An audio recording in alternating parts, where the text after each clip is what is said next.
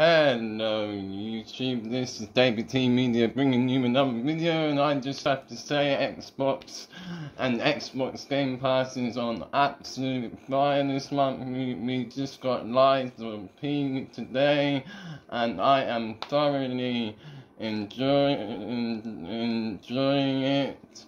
It's the first Souls-like game that I've actually enjoyed and was able to play. I like the mechanical monsters in it.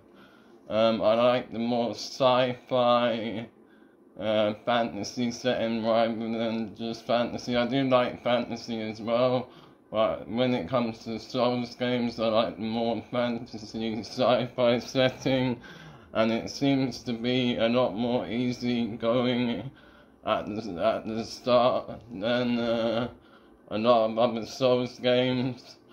And yeah, Xbox is on fire this month. We've had Sea of Stars, we've had Starfield, which I'm getting far in. I need to get back into Sea of Stars, but there's so many games.